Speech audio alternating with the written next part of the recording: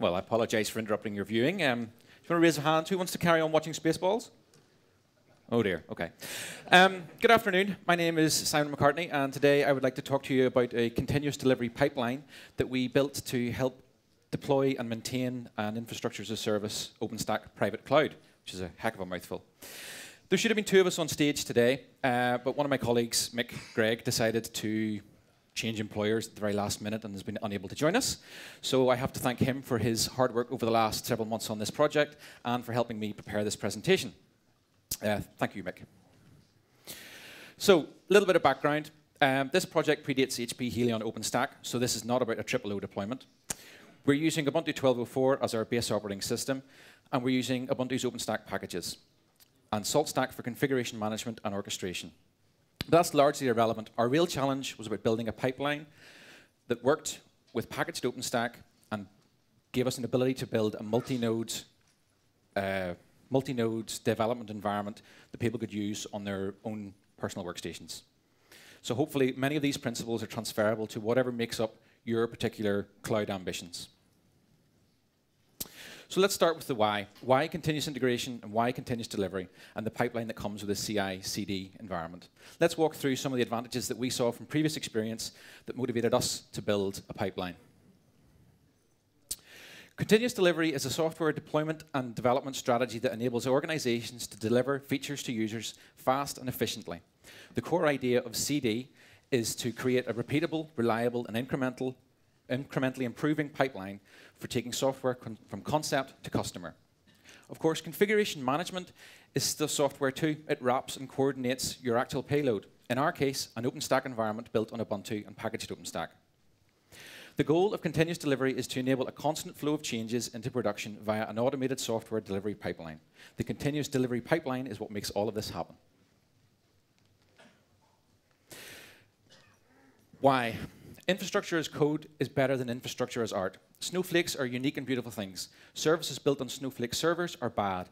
Snowflakes are especially bad when you're running a service that you know will span to hundreds or thousands of machines. By making your configuration management and deployment strategy part of a codified and enforced system, we're saying this is the way things will be. This is the way we will configure everything. It brings dependability and stability at the inconvenience of not just diving in and fixing things in production by hand. That stability comes from enforcing all changes through the same pipeline. All code and configuration changes go through the same test and deployment processes. Nothing jumps from a laptop to production, reducing incidents due to environment configuration changes and getting rid of that "it worked on my laptop" excuse. Having an automated build and deployment system also means that you have the ability to quickly build test systems to check urgent changes. None of the, oh crap, where can we test that for the latest bash exploit that's been discovered. Frequent small batches has many benefits. It forces you to automate everything, out of sheer boredom and frustration at the very least. But when you provide frequent small changes, you have a much better chance of constantly improving your systems and procedures. Practice makes perfect. The Big Bang may have worked for the start of the universe, but constant evolution and improvement has worked much better for us since then. Frequent small batches also help decrease scrap work and rework due to long-running patches. The quicker you can get something out into production, the quicker you're finished working on that particular project. Continuous delivery. We're going backwards. That was a test. Removing the manual steps in a process can have many benefits. If you have to do something manually, invariably it is slower. Automation allows you to reduce the time taken to complete a given set of steps and reduces the potential for user error. Of course, it's not all rosy. You now have to codify our processes and remove all of the tiny judgment calls that you make when you're working on a live system. However, the payoff for that is consistency and hopefully a faster cycle time, especially if we've just removed bottlenecks in manual processes, as manual processes are often tied to people or functional silos. Another advantage of having a proper pipeline is the ability to test everything. You can unit test at your smallest component level. You can do integration testing to make sure that your whole environment still works. You can do end-to-end testing so that the thing that you've just built with all of your configuration management still works as you expect. Once you have that reliable pipeline, you can then build in performance testing. We've built something with this new set of deployment modules. Does it work better? Does it work faster or slower than what we built previously? Were we expecting it to work faster or slower? Deployment tests. It's very easy to have a deployment system that forgets about how to build a system from scratch. If you put that into your pipeline, where you have to build from scratch on a regular basis, you never forget anything. You're always ready to build from nothing. So with a good pipeline, we can test that you can do a clean build, that you can do an incremental upgrade, and that you don't forget anything in that process. One of the challenges for configuration management is the separation of data and your code. So if you build your staging and test environments should be using the same code as your production environments, however they have different data on how those systems are configured. With our pipeline, what we've been able to do is build environments and build systems that allow us to validate the data that goes to build other environments. So in our pipeline, we can validate that the configuration data for a production environment actually makes sense. So we can validate it before we ever hit production. So that's the data and the code being validated before we go anywhere.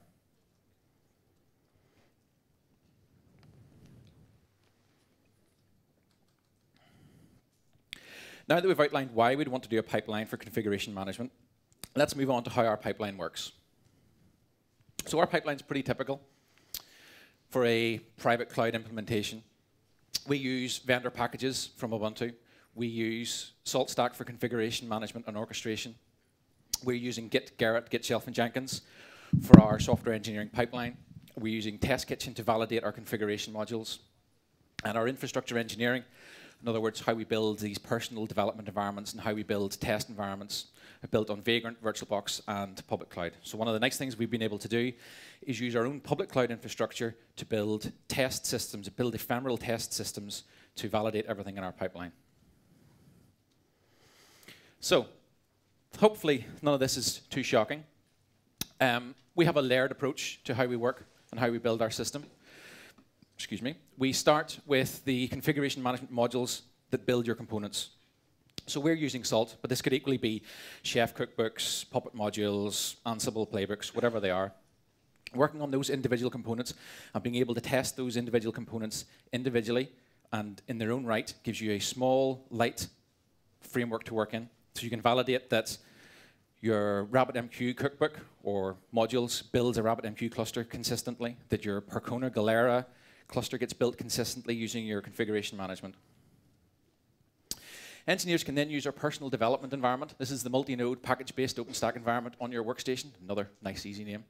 So we've used Vagrant and VirtualBox to build a proper multi-node system. So we have controller nodes and we have compute nodes, and we have a nice diagram coming up on that. And that gives you a real-world environment, not DevStack. It's much more like production, which DevStack is nothing like. So you can work on your individual configuration management module. And once you're happy with that change, you can then test it yourself inside your multi-node environment. Does it all still behave correctly? Right. Now you're happy, push your review to Gerrit. Gerrit allows us to do two things. It allows us to push it for public review by your peers. Does this look good? Any comments and critiques on style? Is this the intent and is this understood by everybody? And it also then triggers jobs in Jenkins to validate all of the changes. And the validation there happens at several levels. We can do individual module testing. So in this example, for a salt formula, does it still behave the way the test spec that we wrote for this module expects? We then build a fuller system integration. Does this change to this module, allow us to still build a system with the rest of the other modules?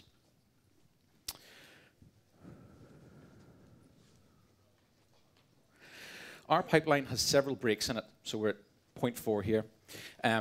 Our pipeline has several breaks in it of our choosing. We manually pick what versions of each modules go forward, and that's done in the deploy kit. The deploy kit tracks each repo and has a SHA-1 or a branch name for the particular version of a repo that you want to go into the deploy kit. Once the patch set on the deploy kit repo hits Jenkins, or a patch set on the deploy kit repo, bumping a version for one or more of the configuration modules hits Gerrit, Jenkins triggers a validation of that. Do the SHA-1s listed there exist? Do the repos exist? Do we have access to these repos? Does it all still make sense? Once that passes and once it's been approved by your colleagues, in other words, the merge happens, we then build the deploy artifacts for this particular kit. So in our instance, or in our case, that's actually just a handful of tarballs. A tarball for each environment, for stage and our production environments. And that tarball is then used to actually apply that deployment.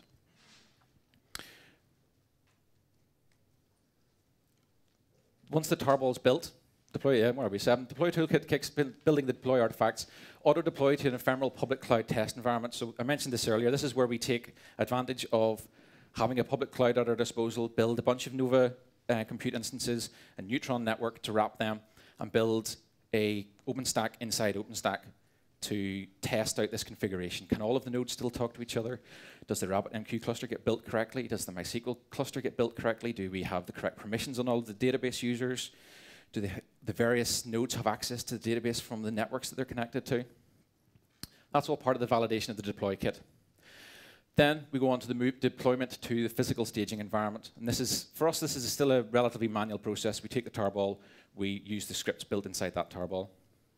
Once that passes all the validation tests, we're ready to go. So, I'm going backwards again. There we go. So I mentioned our personal development environment. We have what we call three control nodes or head nodes. In other words, the Salt master, which is our configuration master, a controller, which is where our API and Nova API and Nova scheduler lives, and then our database rules. And then we have two compute nodes. And this is laid out very similar to production for us, but it gives us, again, a multi-node environment to test all of the configuration management things that we've built.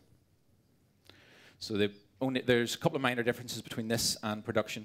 In production, we span the database and the messaging cluster across a different set of nodes, but they're still separate from the compute nodes. And this is just to reduce the instance count, or reduce the virtual machine count that we need on a developer workstation to make this work.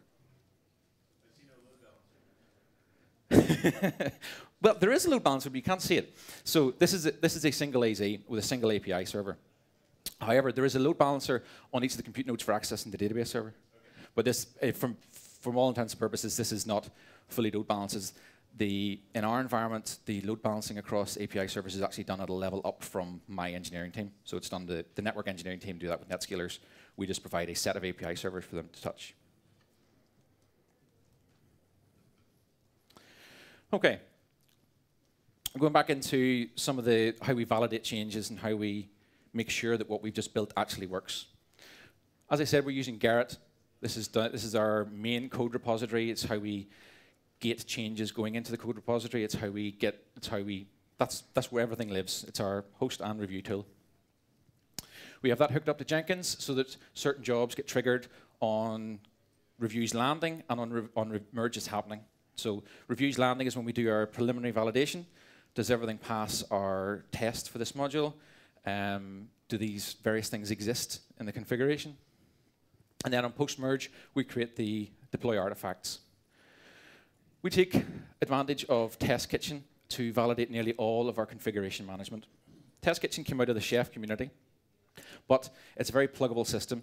It allows us, we built a plugin for it called Kitchen Salt, which is a provisioner which allows us to use Salt inside Test Kitchen. And what that allows you to do, how many people here have used Test Kitchen or are aware of Test Kitchen? A few. So Test Kitchen is a very nice framework for validating configuration management tools.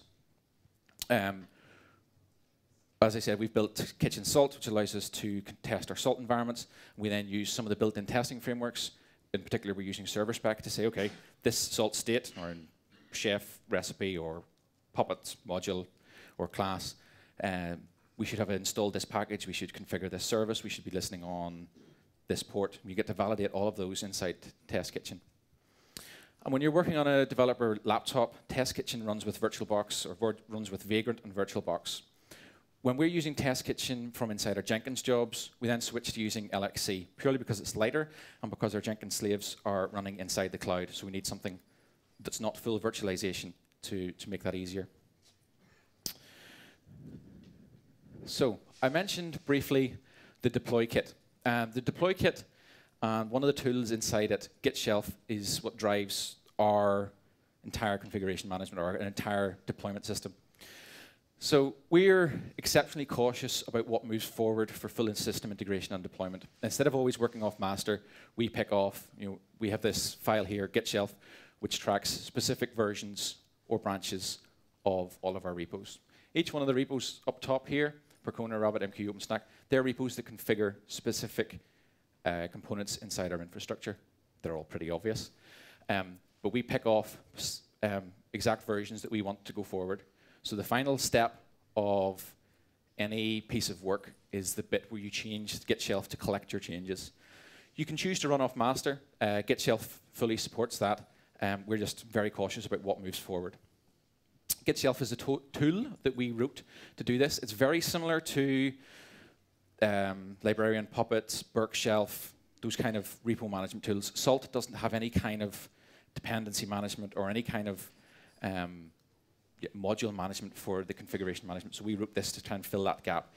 It's, as I said, it's a mixture of Burke Shelf and the Android open source project's repo tool. It just manages a collection of repos and lays stuff out on disk in a specific location. So that's where it'll end up in the tarball for the deployment. That's where it comes from. We can make symlinks and a couple of other bits and pieces. We can do tokenization inside it to allow you to have the one configuration for different environments. I mentioned about creating ephemeral test environments. To do that, we needed to be able to create a set of Nova instances, matching Nova network and router objects to allow the rest of our system to build out a system on top of that.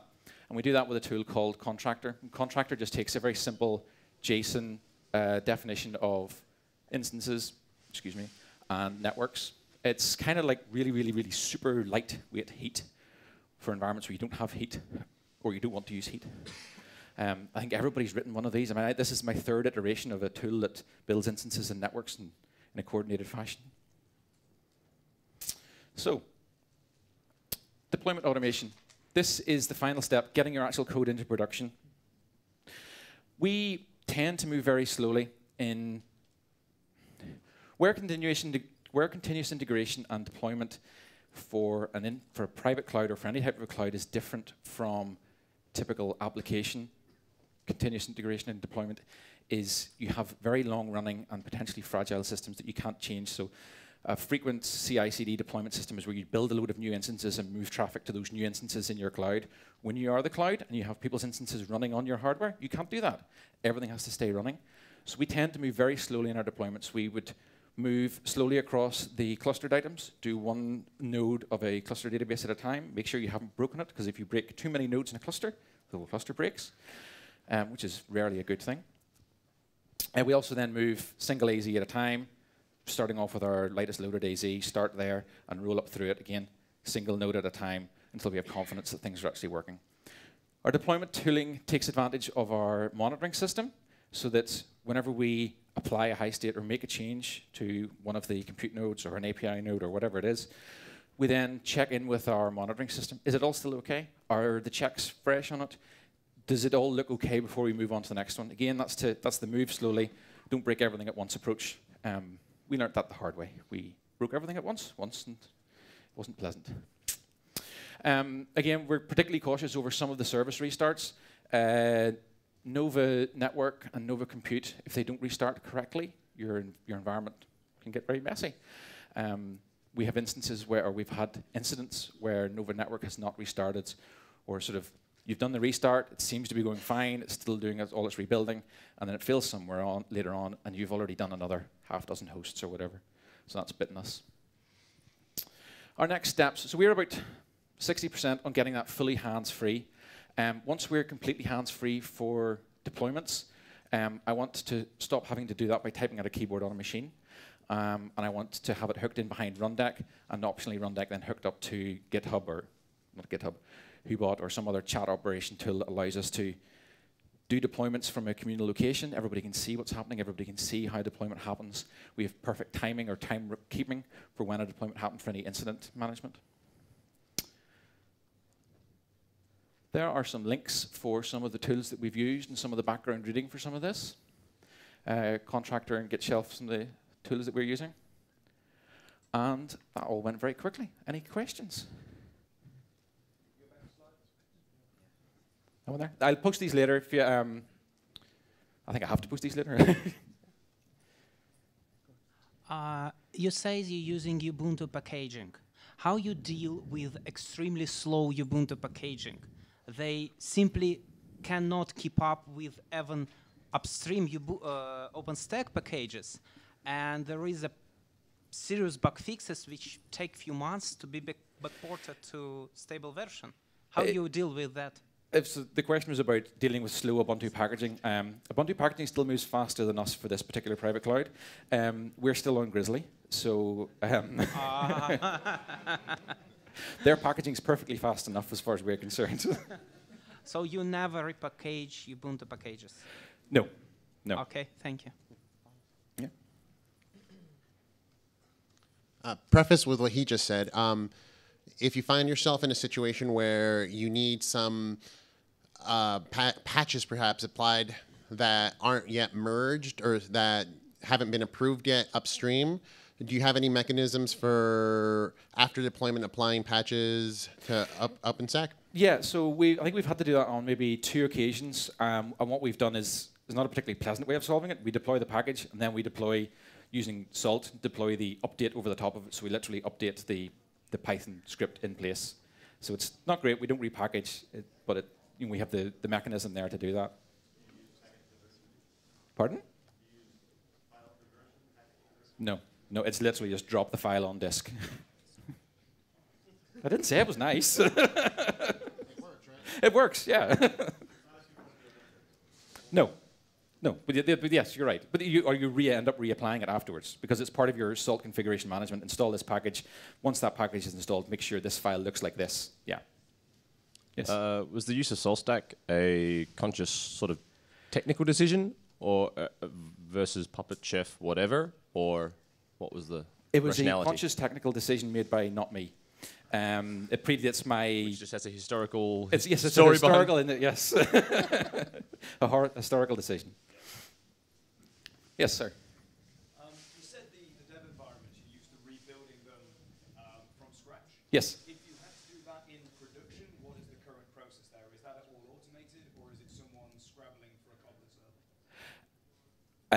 So the question was about rebuilding. We frequently rebuild dev environments on our laptops, but how if we were to rebuild production, what would be involved?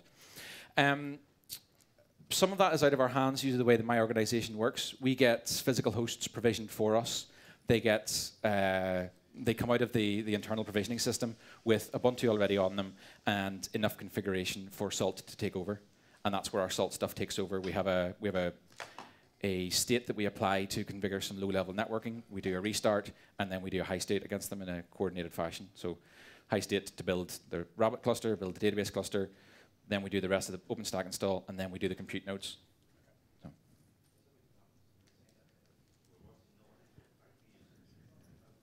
This is Grizzly, so this is all Nova. It's Nova for, again, historical reasons. This environment was built about nearly 2 years ago, I think. I'm only on the project about a year. Hi, I'm going to talk in the mic, not to have to talk so loud, but on your physical nodes, when you deploy to that, when you test on that, I guess, let's say you're testing some sort of an upgrade, it fails for whatever reason, how do you bring your physical nodes back to the prior state? Rollbacks are always tricky because a certain state has changed. Because of the way our deployment artifacts are built, we can roll back to the previous version of the deployment system. So that will take back certain configuration files or certain, the delta between those 2 deploys. So it all depends on the deploy and what was involved in that. If there was a database migration, currently we don't support rollback. We don't have any way of rolling back a database migration. But for configuration changes on nova.conf and things like that, that's just roll back to the previous version and high state it in our case. Okay, thank you. Okay. So we're doing something very similar, deploying from packages, but we sometimes hit this problem that we have some old version like Havana, and we put some patches on top and would like to upstream them, but we don't have a simple way to test them on master. So do you hit this problem, and do you have some solution? So these are packages that these are what package updates? These are an incremental update to one of your OpenStack packages, or? Yeah, like a bug fix on some old version of OpenStack releases. Well, yeah, if you're, I mean, so we pin to specific package versions. So if we wanted to test, version 2 of something, it's a matter of pinning or putting that in the repo that we're using for this deployment. So I'm not sure that really answers your question. We do. It's not a scenario that we have to cater for very much. Sorry. Yes. We have, so the question was about using Vagrant OpenStack instead of using Vagrant VirtualBox. The issues with Vagrant OpenStack is it doesn't really do great networking support. So our dev environment, no, there we go, too far. We build the dev environment out with 3 networks. So there's the standard NATed network that comes with all Vagrant VirtualBox instances, and then we build out 2 host networks on separate IP ranges, and they're what we actually use they emulate our production networks. So there are IP ranges that are in our control. We have communication between the different nodes. The Vagrant OpenStack plugin doesn't really have great support for that. It gets, or it didn't when we looked at it last. You need later Neutron to be able to define those networks. Yeah, and that's and whenever we go to build the ephemeral test environments, we kind of ditched Vagrant altogether and just went straight to talking to the Nova and Neutron APIs to create instances. And once we have a set of instances that we can SSH onto to do the salt payload, we're happy. Yes, sir. How do you find Salt as a configuration management tool? So the question is, how do we find Salt as a configuration management tool? It's interesting. So I did Puppet for 3 or 4 years. I did a year of Chef and then moved on to a Salt project. The greatest thing about Salt for us was that it has the distributed execution built in.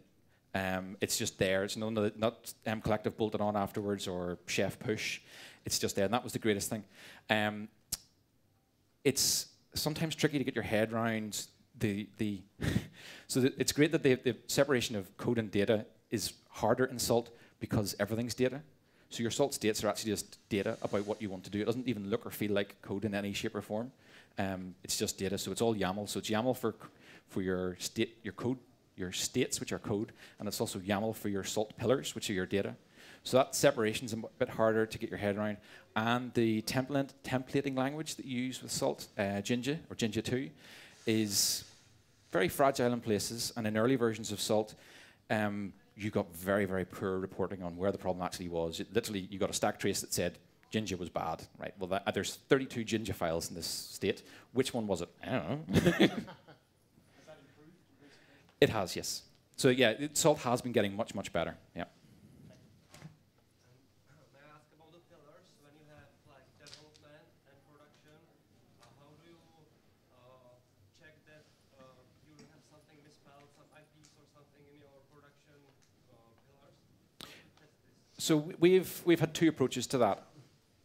One is where we attempt to build out an ephemeral environment that actually has the same IP ranges as production.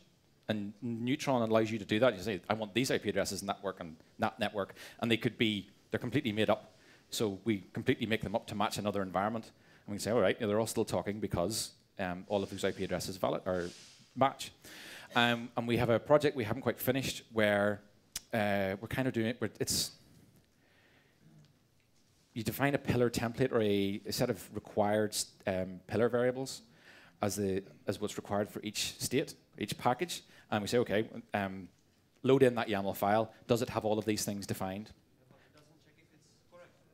No, it doesn't. No, that's literally just, is it defined? And the other approach we had to that is every state should actually work without pillars. So it defaults to something sensible. Now, that something sensible is just so that it doesn't blow up. It'll be completely wrong for a production environment, or if it's a changing thing, it'll be completely wrong for a production environment. But we default all Salt states to use something sensible for on-off values, for thresholds. There is a reclass for the pillars that allows you to share certain metadata across environments. I would say, like you can have. I will show you how later. Okay, thank you. Thank you.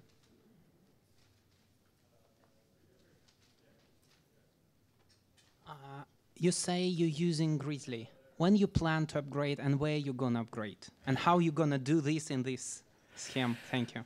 Especially, I want to hear how you're gonna transit from Nova network to Neutron. So eBay had a great talk this morning on how they transitioned from Nova Network to Neutron. They had a very, very nice process, and I think they demoed having sub-second downtime.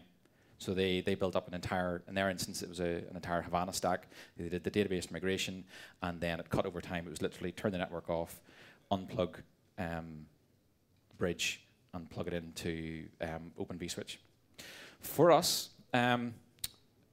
our solution is slightly different. This is an environment that is supposed to be short-lived, which is why we're now in year 2, because it's a short-lived environment. But the internal tenants are moving elsewhere, so we're not upgrading. we're moving the tenants out to a new environment, and then we're shutting this one down.